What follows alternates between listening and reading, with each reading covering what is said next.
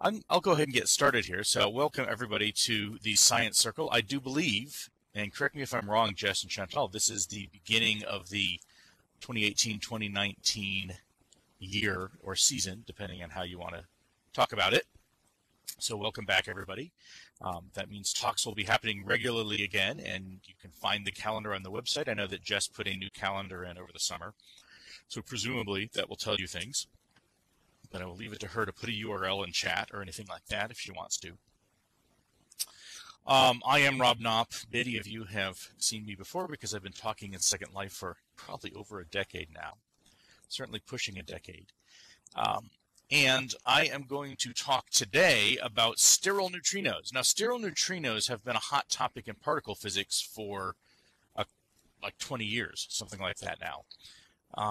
Over the summer, when Jess asked me if I would give a talk at the beginning of September, I said, well, here, I'll talk about this. And the reason was, back in June, they were sort of in the news again for a little while because of a result that I'll talk about in a little bit. So to do this, I'm going to start by talking about what neutrinos are in the first place, and then why, well, eventually I'll get to why would they be sterile. I'll give you a hint. It's not because they use hand sanitizer. It's also not because they can't have kids, but there's a whole nother reason, and we'll get to that in a little bit. But as with many of these things, the place to start is the standard model of particle physics, which this graphic, which comes off of Wikimedia Commons and has been modified several times. In fact, it's a sort of an old graphic at this point because they didn't used to have the Higgs boson on it. And this is, and there's various different versions you can find, but there's at least one thing about this graphic that I'll talk about a bit later that I think is out of date. So the standard model of particle physics, this is all of the known fundamental particles in particle physics. By fundamental, what that means is that, as best we know, you can't break them down into anything smaller, and they don't have any substructure. So there's particles like protons and neutrons, which once upon a time were called elementary particles, but once the quark model proved to be so successful in describing the properties of lots and lots of fundamental particles, the standard model has now accepted that the quarks and the leptons and then these handful of bosons are the fundamental particles. And it divides the world into 3 or 4 categories, depending on how you look at it. The quarks are the things that make up protons and neutrons, but protons and neutrons are just made up of up and down quarks. There's all kinds of other particles like protons and neutrons. None of them are long-term stable. But, oh, yeah, I'll come back to Alexander points out positrons, so I'll mention that in a moment. None of the other particles are long-term stable, but you can make them in particle accelerators, and we did that throughout much of the 20th century. The leptons are, well, the electron is the archetypical lepton. The electron are those, it's the little thingy that orbits around in atoms. And then there's 2 other kinds, the muon and the tauon, which aren't stable. And then there's the neutrinos, which is the topic of today's talk. And the neutrinos are interesting particles. They're extremely low mass. They hardly ever interact with anything, which makes them very hard to detect. And it's why they were proposed sort of when Pauli was in extremes, trying to figure out how things were working. He said, well, I'll propose this thing we'll never be able to see. Then there's the bosons. The bosons are sometimes called the force carriers because if you think of the 4 forces, there's the strong force, the electromagnetic force, and then the weak force. And gravity, notice, isn't on here. In particle physics or in quantum field theory, those forces are described as an exchange of these bosons. And then finally there's the Higgs boson, which is the new one. Now, as for the positron, where is that on here? The positron is actually the name for the anti-electron. Every one of these particles here also has a corresponding antiparticle. So there's an anti-up and an anti-down particle, sometimes called a U-bar, because the way we do it is we draw a U and we draw a bar over it. So every one of these particles has an antiparticle, the U-bar, the D-bar. The anti-electron is called the positron because it was the first one discovered. It got a special name before we realized that it was just part of a general category. And so it's the only one that has a special name. All the rest are anti what they are. And there are antineutrinos as well. The photon is its own antiparticle. So there's no such thing as an antiphoton, the changes to the quantum quantities that you do to turn a particle into its antiparticle doesn't change the photon.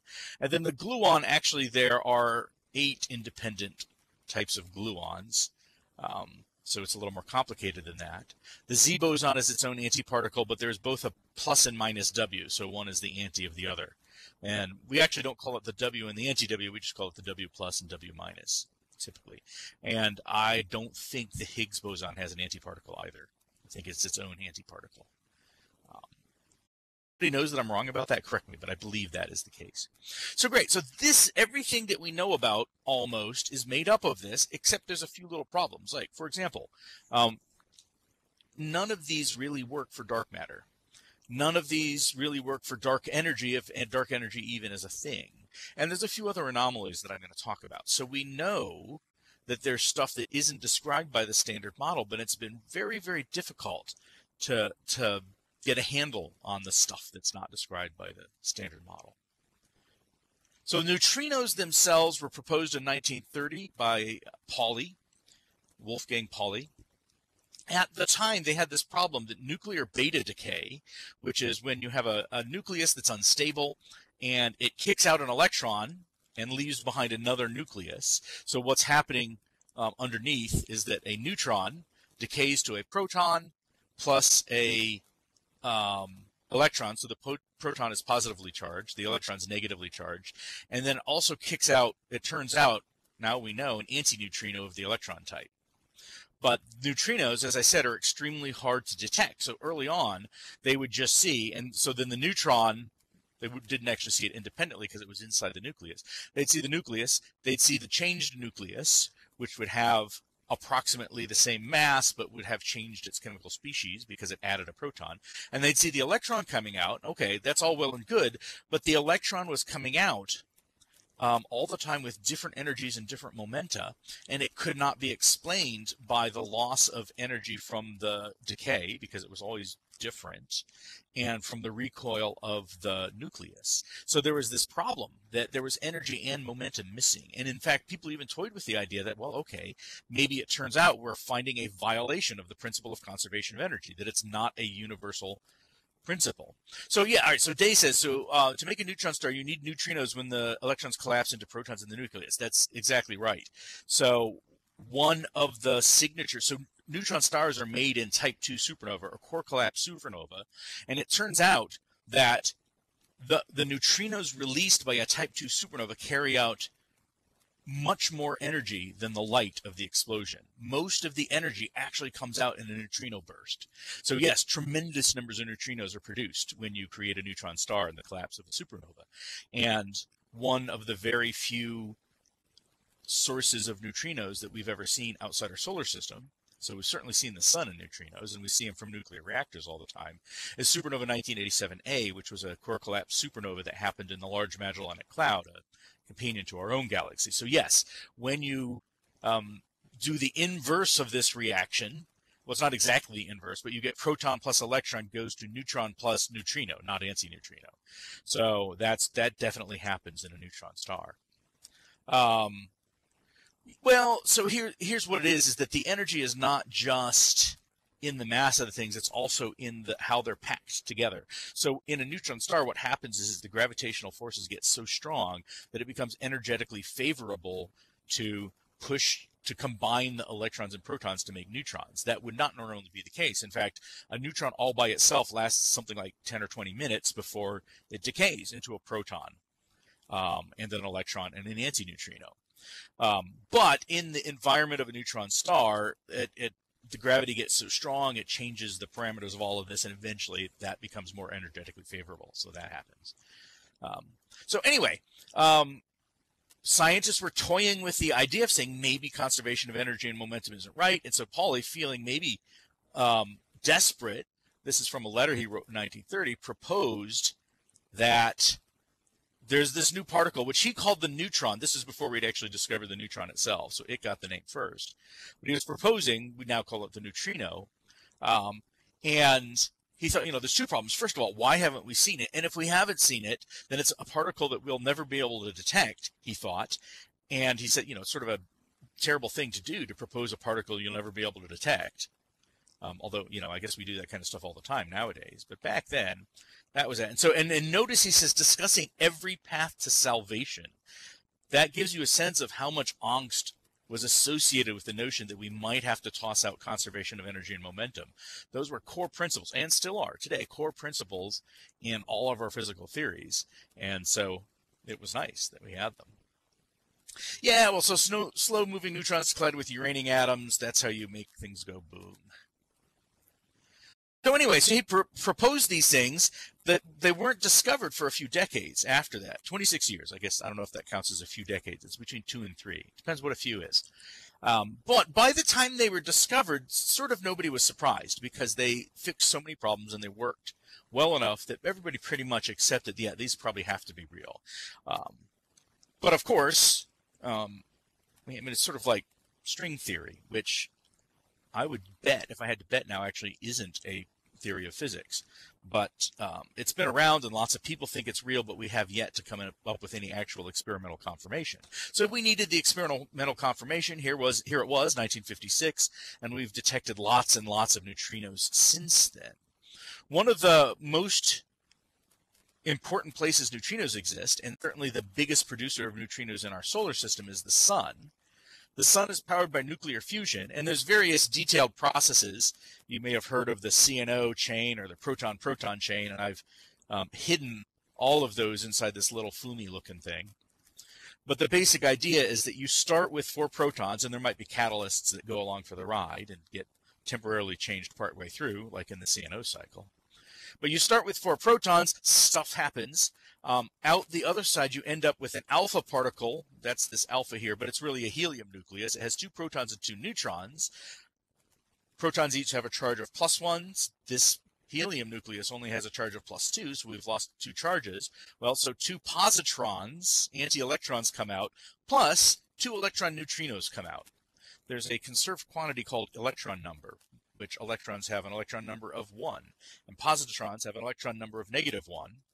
So that being a conserved quantity, if it really is a conserved quantity and you have -2 electron number here and you had none, there's got to be something else. It turns out, well, that's the neutrinos. These 2 neutrinos each have electron number 1. So the sun is doing this absolutely all the time. It's converting, if I remember correctly, something like 4 billion kilograms of mass into energy every second.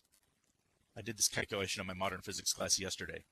I think I remember the answer. It's something like that. Huge amounts of mass by E equals mc squared is converted to energy every second in the sun. But don't worry about it. The sun has a lot of mass. It's going to keep burning for a few more billion years. But all of those produce neutrinos. So the sun is producing neutrinos all the time. And John Bacall is a physicist who did a lot of calculations about solar structure and nuclear production of energy in the sun and can predict how many neutrinos we really ought to see given the production in the sun. And in 1964, John Bacall and then Ray Davis, and Ray Davis eventually got the Nobel Prize for this, detected solar neutrinos by filling up a giant tank with cleaning fluid, basically. You start with chlorine. Chlorine is something else.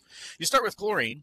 Very, very, very rarely, occasionally, when a neutrino hits the chlorine, the vast majority of neutrinos just go through the tank and never interact with anything. But rarely, one of the neutrinos will hit a chlorine, interact with it, kick out an electron, and leave behind argon, which is a noble gas and won't interact with anything. So basically what they did is they filled up this big tank with helium. They put it in a mine so that no nuclear reactors nearby would mess up the signal. They're trying to measure the signal from the sun, and they let it run for a little while, and when all is done, they go and see how much argon is there, and then that tells you how many neutrinos they were detected. And they detected neutrinos from the sun. It was great, but they detected too few of them. According to the calculations, there should have been 3 times as many neutrinos as they actually detected.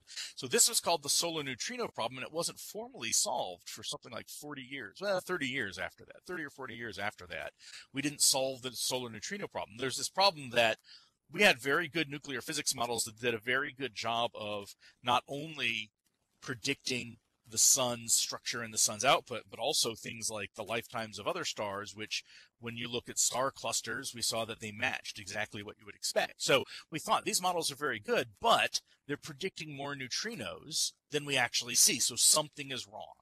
And possibilities include something is wrong with our solar models. Another possibility is something is going on with neutrinos that we don't know about.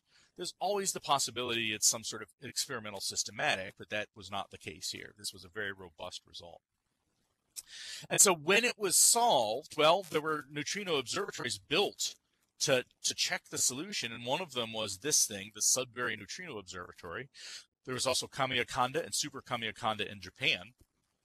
And they figured out in right around 2000, 2000 plus or minus a few years, they came up with measurements that convinced us that, yes, what's happening is the electron neutrinos produced in the sun are being turned into something else. So I think Kamiokande used something like chlorine. I don't remember anymore, but the Sudbury Neutrino Observatory, this was a big old tank. You can see a person here to give you a sense of the size of this.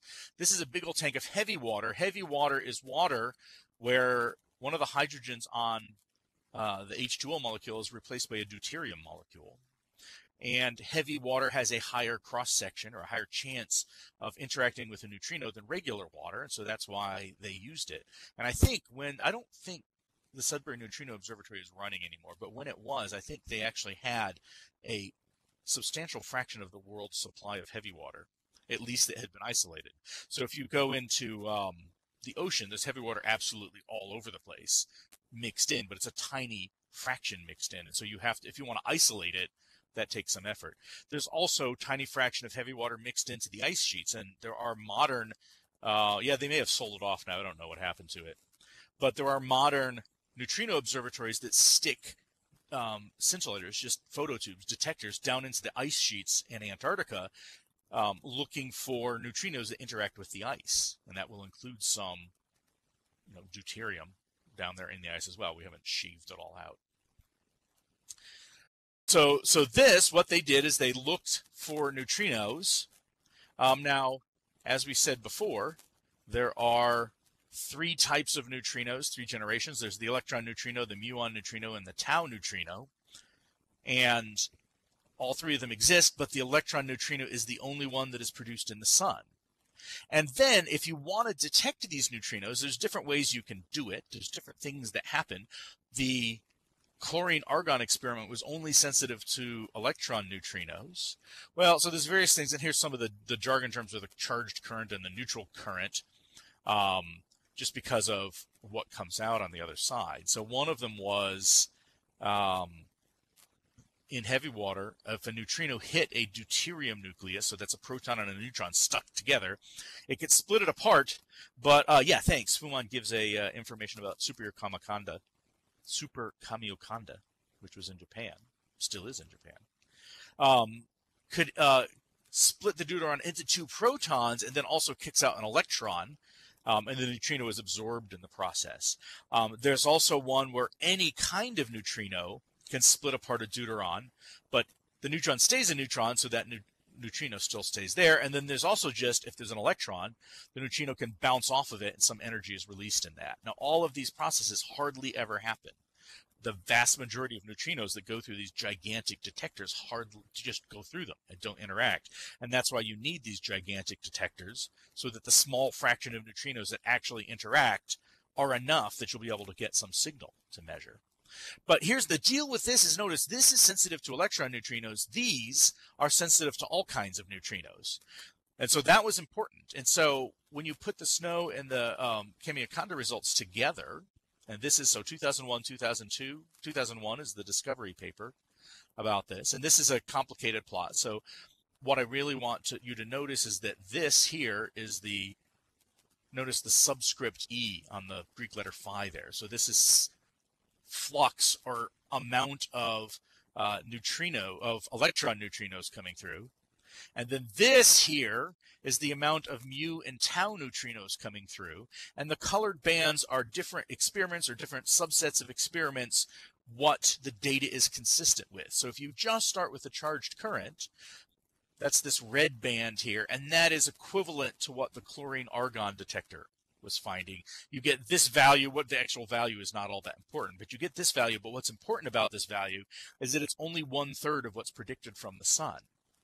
But then when you add the green from elastic scattering and the blue from the charged current bands together, well, this doesn't tell you much. It's like, wow, the fluxes could be anywhere between here and here. But if the blue band has to be right and the red band has to be right, then you know in between they've got to be somewhere here. And what's great about this is that if you take this number is about twice this number. So that when you add all three together, you get 3 times this number. And now you're getting the right number of neutrinos that you expect from the sun. But the problem is the sun is producing electron neutrinos. You are detecting electron, muon, and tau neutrinos. Well, this is a property or a thing. It's a thing called neutrino oscillation. It was a proposed solution that Kamiokanda and Snow were built to look for, that neutrinos, they thought, maybe changed their identity as they're flying through space. They're produced as electron neutrinos, but in between the sun and the earth, some of them spontaneously turn into other types of neutrinos.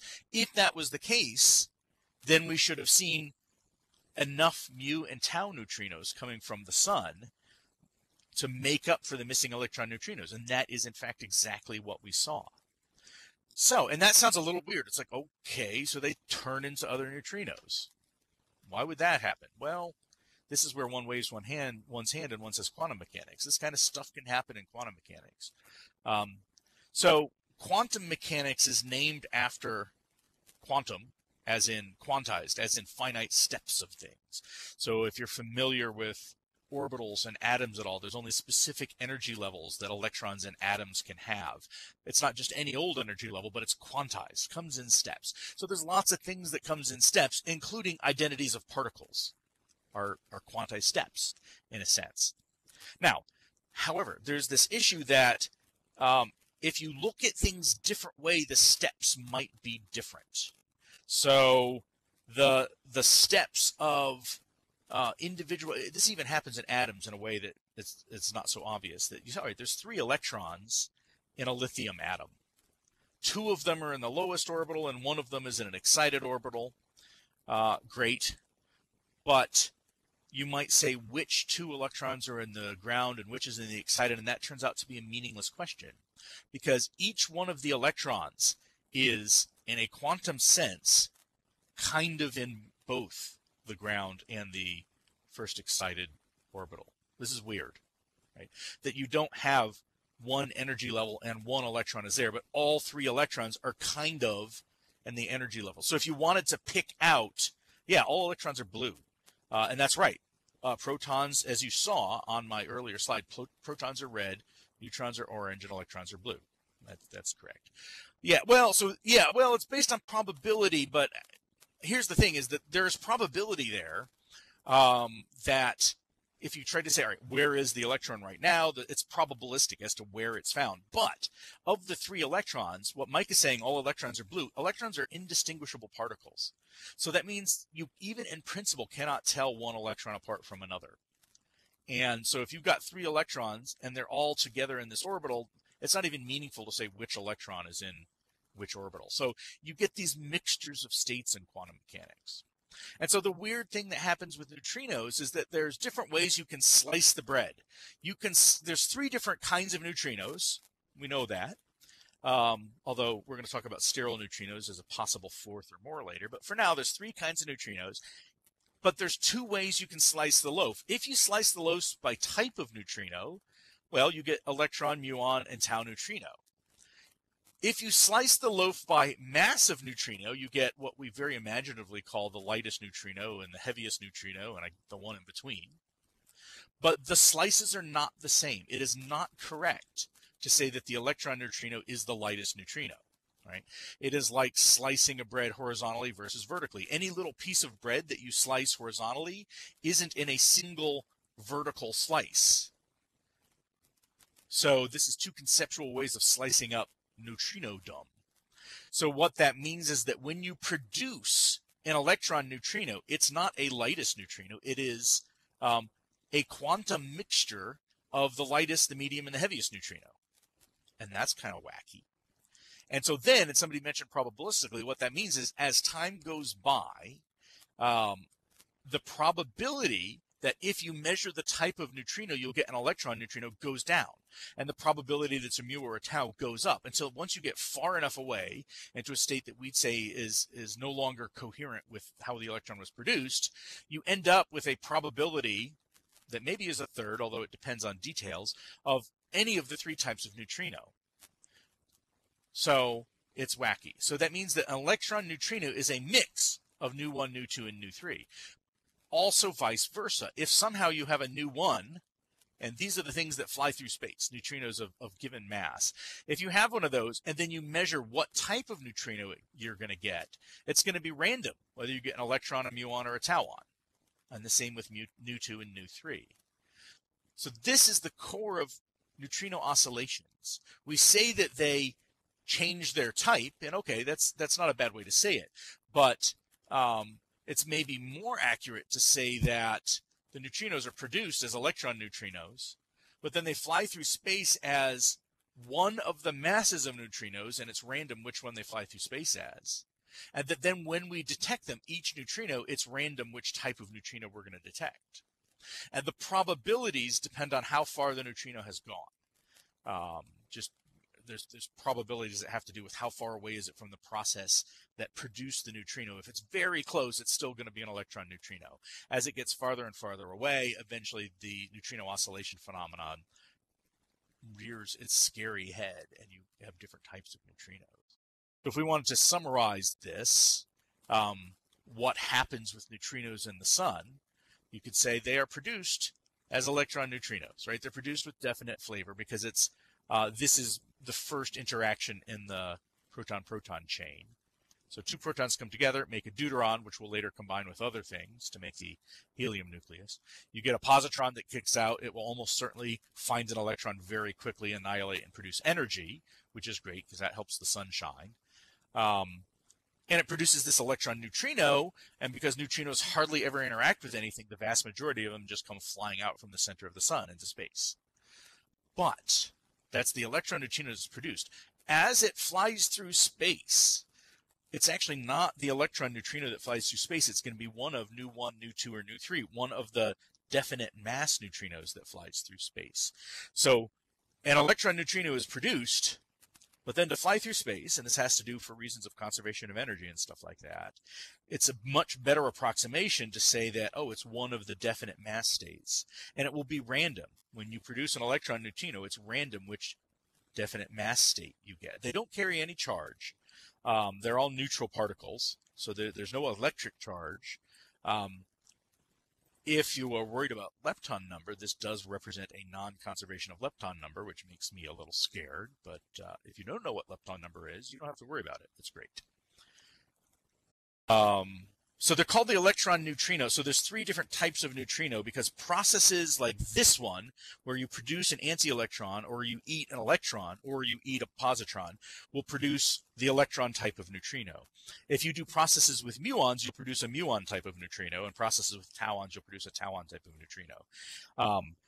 And so there's different types of neutrinos get produced in different processes. And then on the other end, you may remember a few slides back, let's see if I can go back to it. The reaction here, where you take a neutrino and produce an electron, that will only work with an electron neutrino. So you have one of the other types of neutrinos, it won't work. You could produce a muon, but not an electron. So if you collide a proton with a neutron, lots of things can happen. Maybe one of the most common is you just stick and you have a deuteron. But it's possible that that's almost certainly what's going to happen if you collide a proton with a neutron. They'll just stick. But there are other things that's possible that could happen. You could have two protons come out as well as an electron and an antineutrino. They have approximately the same mass. Neutrons actually have slightly more mass than protons. So the things that propagate through space have definite mass. So the neutrino is produced as an electron neutrino, but then as it propagates through space, it becomes either a nu1, nu2, or nu3. But then when we detect it, it's going to, well, we detect it, it turns it into a type of neutrino again. Yeah, okay, so that's all right. That's an interesting question. Do electrons turn into taus and mu's? As far as we can tell, that mixing doesn't happen. There's no evidence that electrons and muons and taus actually turn into each other, unless you have the catalyst of turning, taking the electron, colliding it with something, making a neutrino. Then the neutrino could oscillate, and then it could turn into a muon later when it collides with something else. So indirectly, you can do that, but directly, I don't think electrons just spontaneously turn into muons the way electrons or the way neutrinos do. Right, so this is what happened with neutrinos. They start with a definite flavor, but then they fly through space with an indefinite flavor and a definite mass. But then when we detect them, they have to have a definite flavor again.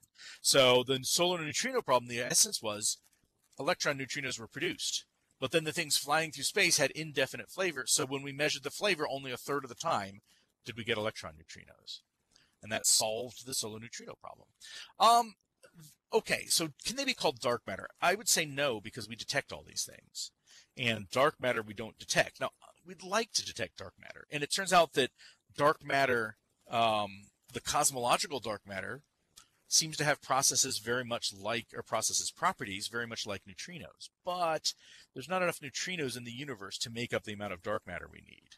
At least we think, and I'll come back to that in a little bit. So while dark matter particles would be like neutrinos, they're not these flavored neutrinos that we know about. Now there's one other concept I want to throw in, and that's helicity. So helicity has to do with how a neutrino spins. And actually, any old particle can do this. Photons have helicity because photons have angular momentum.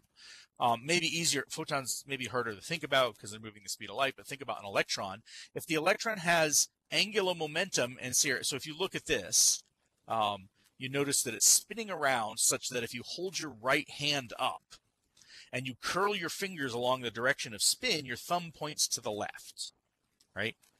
Whereas this one, if you hold up your right hand and curl your fingers along the direction of the spin, your thumb points to the right. All right, so that's just the direction of the spin. When you have a particle that is flying through space, its helicity is how does the direction of spin compare to the direction of motion. So a right-handed particle, yeah, it's basically that same kind of right hand as for the cross-productive vectors, basically the same thing. So if you have a right-handed particle, it means it's a particle whose direction of spin, when you turn it into an angular momentum vector using the right-hand rule, your thumb points in the same direction as the direction of motion. A left-handed particle, if you use the right-hand rule, your thumb points in the opposite direction, or use your left hand and you curl your fingers around the direction of the spin, you'll notice your thumb is pointing in the direction of motion. So there's two different kinds of helicity. This is important for photons. This is actually photon polarization is the helicity of photons. And because photons move at the speed of light, nobody can ever pass a photon. So helicity is always the same for a given photon. Well, so neutrinos early on, when we first talked about neutrinos, we treated them as if they were massless. And indeed, we probably thought they were massless, so helicity was fine. But there's a little issue nowadays. Neutrinos aren't massless. You wouldn't get neutrino oscillations if neutrinos didn't have mass. So now we know that neutrinos are massive particles. This throws a bit of a wrench into this. And here's the deal.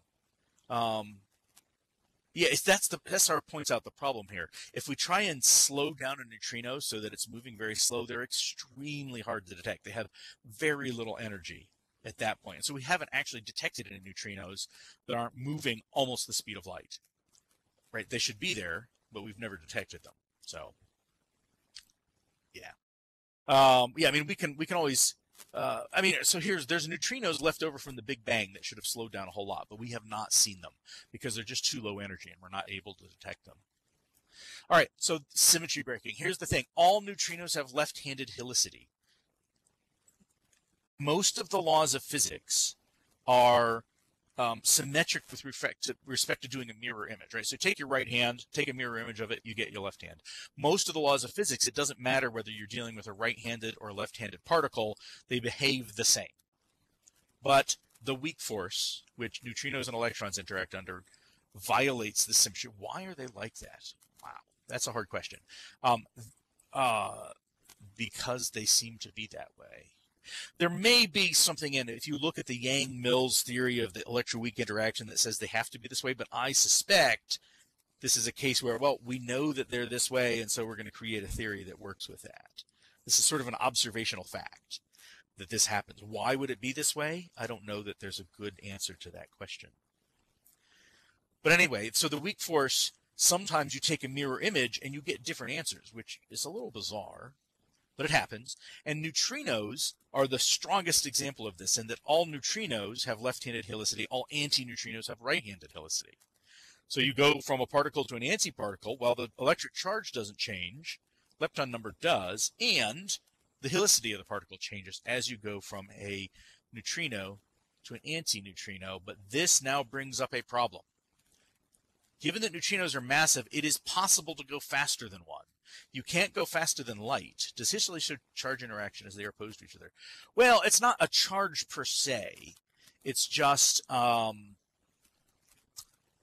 like the neutrinos hardly ever interact with each other, and they don't interact via the electromagnetic force. They do interact via the weak force, and because the weak force does violate parity, meaning it's not mirror symmetric, you could say that's a manifestation of the helicity interacting.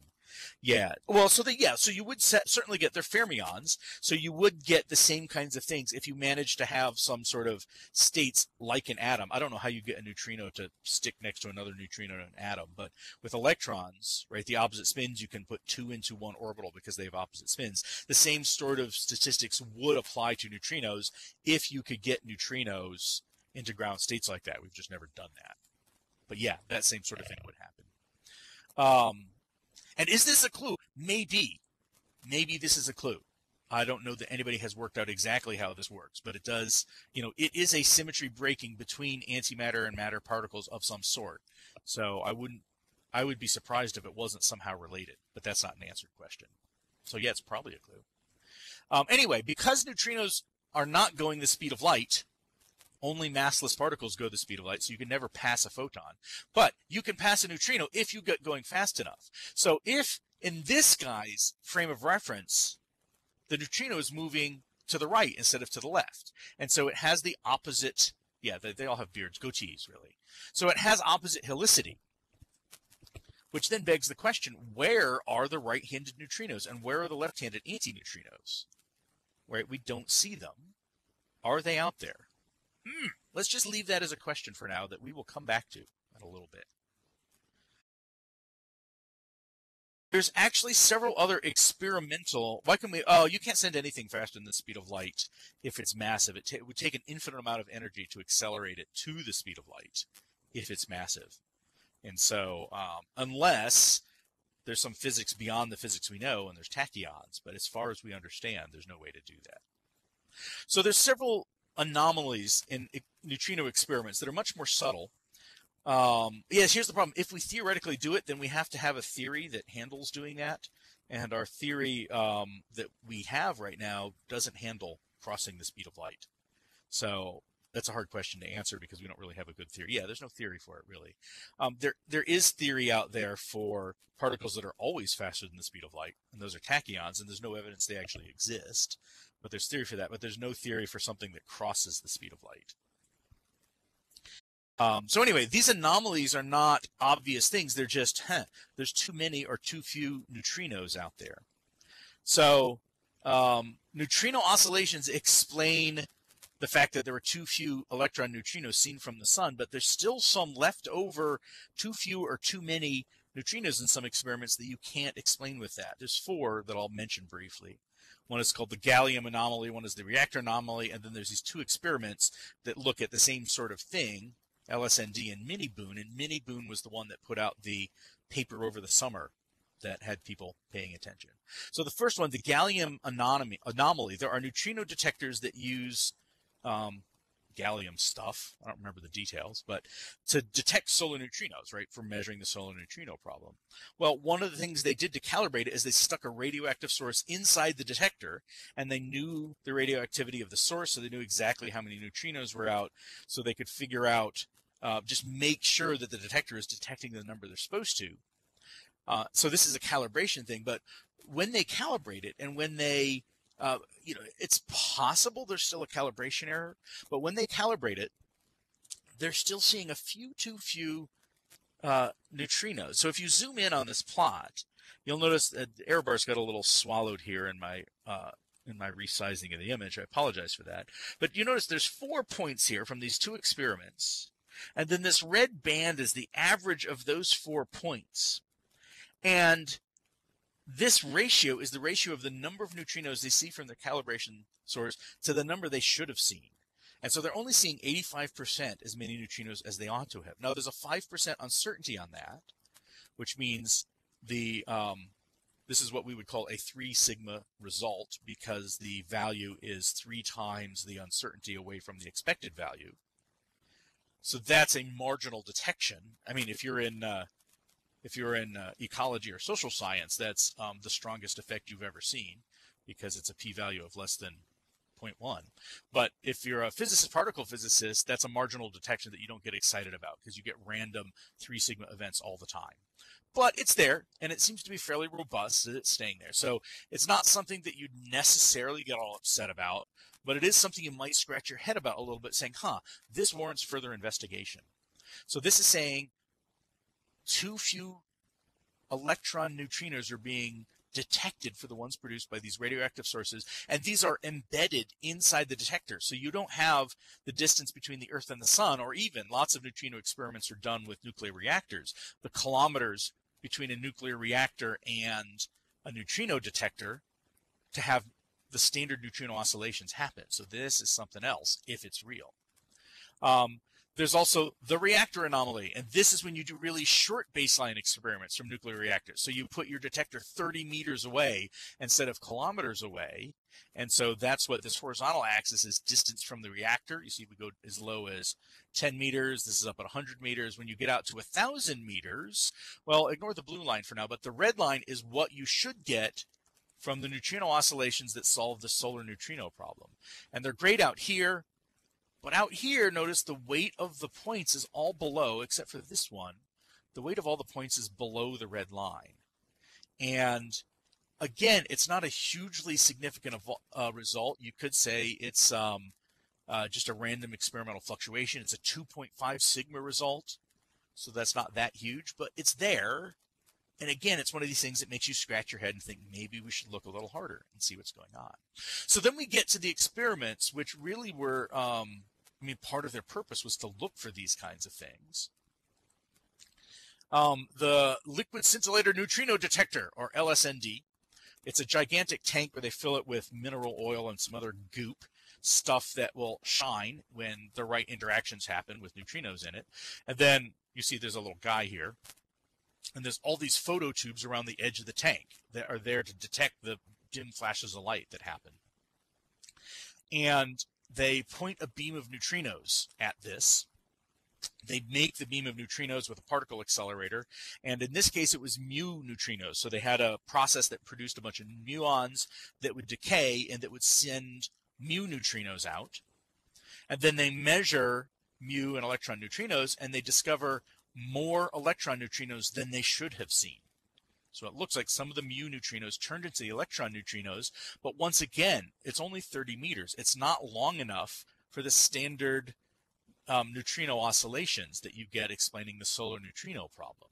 So they have a bit of an excess. And so this has been around since what? This has been around for 2 decades now, I think, the LSND. And there's been various different experiments that have or have failed or have not succeeded in confirming this result. There's other things. So it was considered an anomaly, but it wasn't. It was less than 5 sigma. It wasn't a real good detection. And so then another experiment, Mini Boon, was put together to try and be more symmetric. And so Mini Boon is actually at Fermilab near Chicago. It was to be more sensitive. You see, here's a person here, and once again, it's a tank full of stuff that will glow when the right particle interactions happen, surrounded by phototubes. That's what these little yellow spots represent, looking for the light from this. And their first results seemed to not be confirming the LSND result, which suggested, all right, it's some anomaly, some experimental error issue going on. But just this summer, they published more results with more statistics, and they do have a detection of an excess of electron neutrinos in a beam of mu neutrinos. And when you put the LSND and mini Boone results together, you get a significance of 6.1 sigma. Now there's this number, 5 sigma is the threshold in particle physics where people start to say, okay, maybe you've actually really detected something. Now we have had 5 sigma anomalies before that go away. So you haven't always detected something, but that's where you really start to take it seriously. And now we have that. As of this summer, we have a 6 sigma detection of this neutrino anomaly where we have too many electron neutrinos in a mu neutrino beam. And if you put these together with the other marginal deficits of electron neutrinos, it starts to suggest that there's some additional oscillation going on between electron and muon neutrinos that is not the standard oscillation that's part of the solar neutrino problem. Because, again, the baselines are just way too short. These oscillations are happening way too fast for the standard solar neutrino problem. Well, one suggestion is that there's a fourth kind of neutrino, or even more, there might be 2 or 3 more kinds of neutrinos, that are sterile neutrinos. What does this mean? Well, here are our standard flavored neutrinos, right? So electron, mu, and tau, those are the 3 flavors of neutrino. So next time you're at the ice cream store, you'd say, I'd like to have some muon ice cream on a cone and see what they give you. Those are the flavors. They all interact via the weak force, and they have this helicity we talked about before, right? Flavored neutrinos have left-handed helicity, antineutrinos right-handed. And there's reasons to be sure that there's no more than 3 flavors of neutrinos.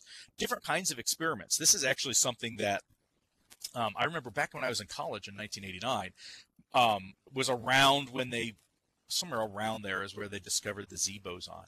And the lifetime of the Z boson would be different if there were different numbers of flavored neutrinos out there, and it's consistent only with 3. Also, it turns out that the number of flavored neutrinos would influence the ratio of elements produced in the Big Bang. That is also consistent with 3.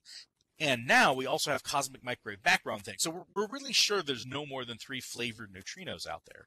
So if there's another neutrino, it would have to be a sterile neutrino.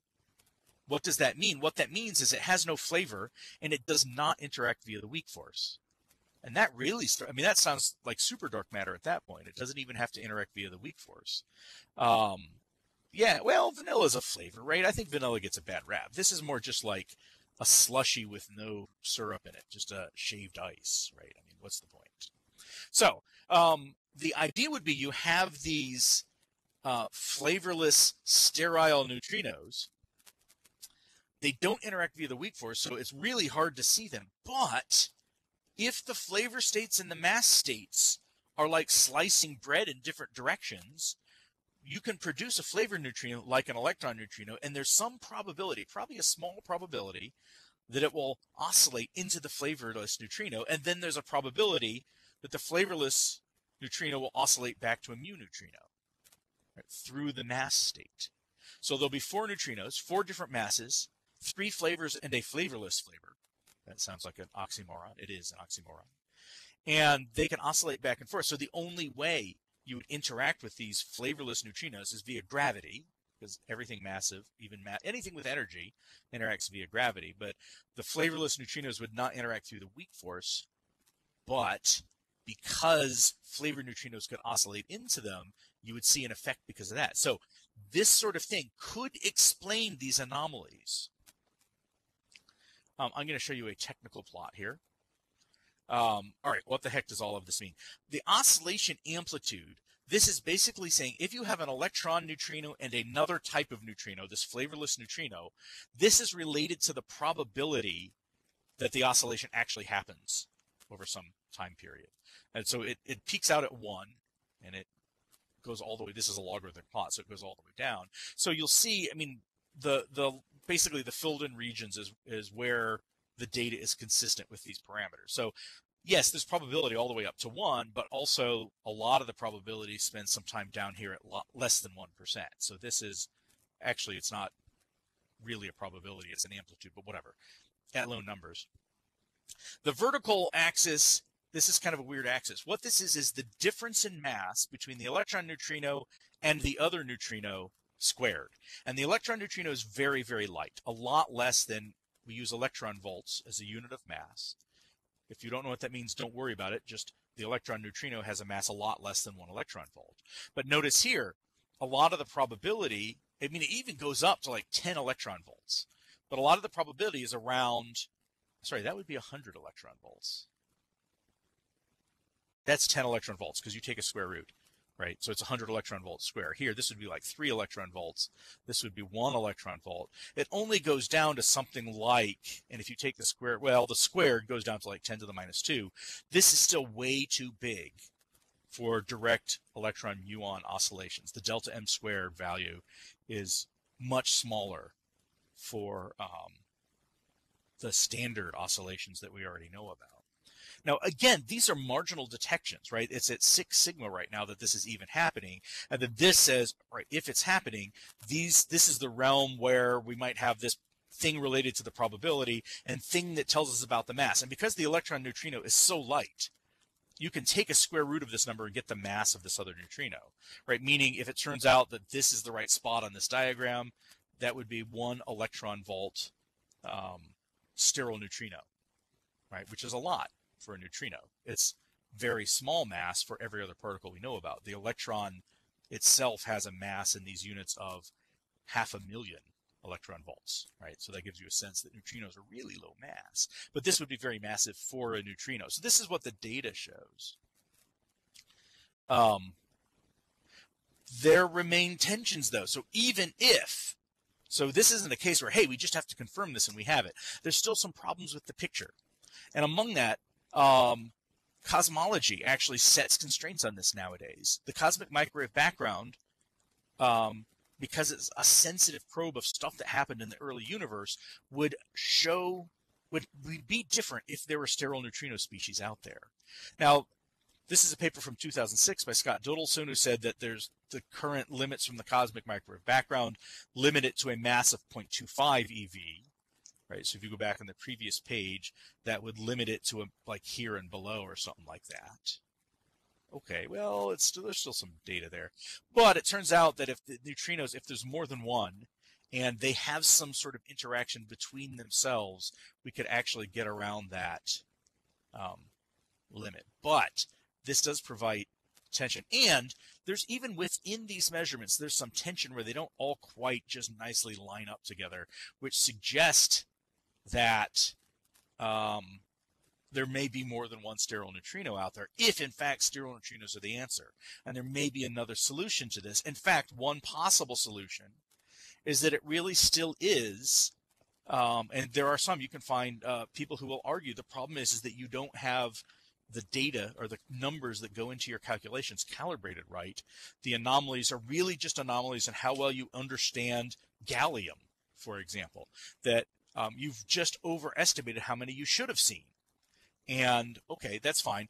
So that's still a possibility, although given that a few different types of experiments are all showing an anomaly, maybe that's not so likely anymore. But each experiment has a very low significance. It's only when you put them together that they have significance. But I would say that we see anomalies like this a lot. You may have remembered a year or two ago, there's a suggestion of a new particle at the Large Hadronic Collider, and then it kind of went away. You take more data and it's not confirmed. This is a case where Mini Boon was the one that I think a lot of people were expecting. Mini Boon would just not confirm the LSND result and then it would go away. Well, it seems to be confirming it. So maybe there's something there. Maybe there's something there. All right, so what does all of this mean? What are the implications of a sterile neutrino? Well, the first thing, maybe it's not a sterile neutrino at all, but something is going on. It may be that something is imprecise theoretical parameters. We don't understand gallium well enough. Or unidentified systematic error. There's something going on in the experiments that we didn't take into account. Okay. Something is happening. It may turn out to be boring. But it may, if it's real, if these effects are real, it is physics beyond the standard model. Because the standard model of particle physics is not predicting the results properly. So if the results are real, it is something. Maybe a sterile neutrino, maybe something else. A sterile neutrino is one decent idea that seems to help explain it. And here's why this is important. I was talking to Chantal about this a little bit an hour before the talk. High energy fundamental particle physics is in a bit of a doldrums right now. It was really exciting to be a fundamental physicist in much of the 20th century. If it was the first half of the 20th century, or especially the first third, there was this kind of horrible thing that happened between 1935 and 1945 in the 20th century. But leaving that aside, they were figuring out quantum mechanics, a whole new theory of the fundamental nature of reality that was a completely different way of looking at reality. It was huge, and it was really exciting to be part of that. But even after we'd established quantum mechanics and we had figured out, hey, look, we should build cyclotrons and we can detect new particles, we were finding new particles all the time. And we even found kinds of particles that we didn't expect, like the muon. Nobody expected to detect muons, and then there they are. And then we detected strange particles, which nowadays we would say are particles that have a strange quark in them. But at the time, there was just like, this is something that doesn't fit with everything else. We're going to give it a new name. It's strange. We're calling it strange. And, up through the 60s, people were detecting new particles all the time. Well, and there were very different ideas and theories about how to make these fit together, and they kind of got modified and wormed around. And then eventually, in the 60s and 70s, they coalesced on the standard model of particle physics. And a lot of this came out of the quark model, which Murray Gell-Mann is famous for and got his Nobel Prize for this. So the quark model and the standard model of particle physics unifies all this stuff that we have seen. Down to that, the handful of stuff that I showed you on the first slide. So we've had the standard model, and there were a few leftover particles that we still hadn't detected, like the Z boson, which I think was detected in the late 80s, and the top quark, which was detected either in the late 80s or early 90s, something like that. And then after that, the only thing left was that our understanding of the weak force predicted this thing called the Higgs boson that we had not seen and not seen and not seen. And then we did. So finally, we have now detected the Higgs boson, I don't know, 4 years ago, whenever that was, 5 years ago. But what's sad is we haven't seen anything that's not predicted by the standard model. And in the heroic age of particle physics, all the time we were seeing these things that we didn't know why they were there, and they didn't fit our models, and we had to come up with new models. Well, so now particle physics doesn't really have any strong, good. There's anomalies that hang out, like dark matter and dark energy and maybe the sterile neutrino thing. But we don't have any really good, solid things that have been leading us to new theories. And so at some level, particle theorists are bumping around in the dark. And it gets to the point now where lots of physicists think that fundamental particle theory has gone badly off the rails. String theorists have been working for decades and have not produced a testable prediction, nor do we have the right kinds of anomalies that string theory has been able to explain. And so a lot of fundamental particle theory is now disconnected from experiment, and that's kind of unfortunate. So if this sterile neutrino effect is real, this would be important to particle physics because it is something beyond the standard model that would allow us to really sink our teeth into it and try and figure out, okay, what's going on here. When the LHC was first turned on, if you go back and you find some old recordings of me giving talks, I predicted that dark matter particles were the lightest supersymmetric particle and that they'd be found at the LHC. Well, fast forward to today, the LHC has not found this thing called supersymmetry. I don't think it's completely ruled out, but it's starting to look very unlikely. And so the thing that I would have bet on as the most likely candidate for the dark matter particle, it doesn't look like it exists, or at least it hasn't been found, even though I thought it would be. So that was one kind of physics beyond the standard model, which would have pointed towards string theory, that we didn't find. And so there's this doldrums. We're just not finding stuff. So this would be important if it's real. Now, me being a cosmologist, the question is, can sterile neutrinos make up the dark matter? Well, probably not. Unfortunately, they're not massive enough for them to be enough of them to make up the dark matter. If there was, it would look very different in the cosmic microwave background. So maybe with some complicatedness, you can make a few sterile neutrinos into dark matter, but I'm not sure I'd bet on that right now. So I will stop there. And I know that some questions went by that I didn't answer while I was talking. So if there's some questions you still want me to answer, ask again now. Okay, let's see. Question.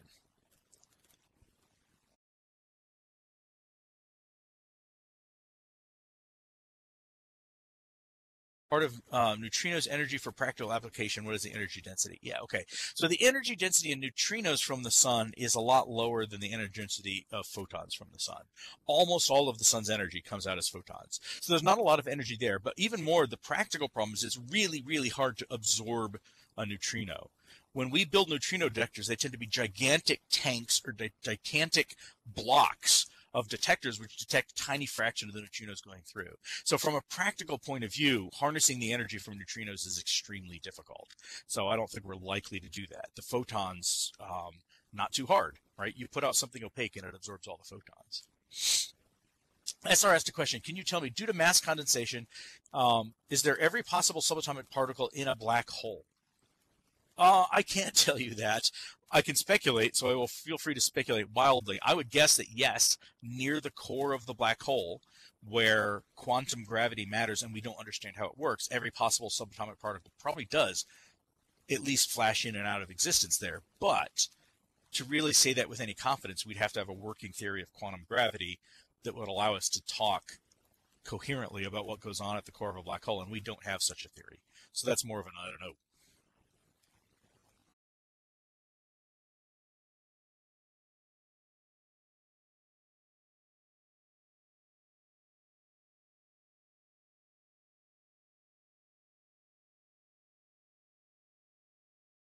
Why do we not make a small black hole and study it? Oh, we'd love to. It's hard. Um, well, okay, it's hard and it's dangerous. So if we were able to make a small black hole and we dropped it and it fell through the Earth to the center of the Earth, everybody would become sad very fast. Um, there were ideas that the Large Hadronic Collider was going to make little black holes that would fall to the center of the Earth and destroy everything.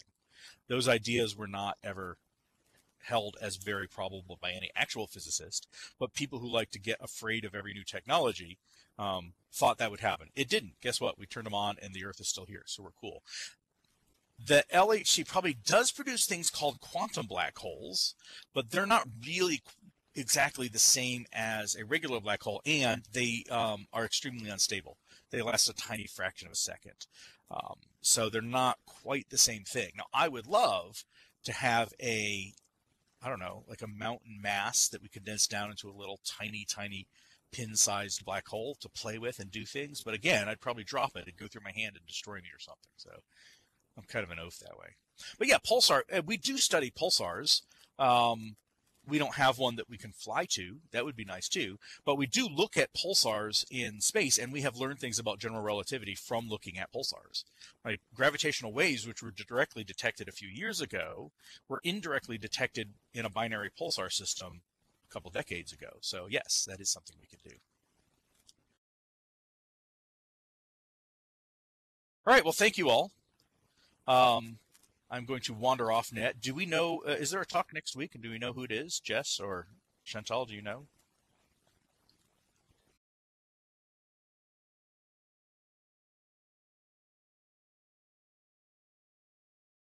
All right. Well, thank you all. And I will see you all again at some point. Have a good day, everybody.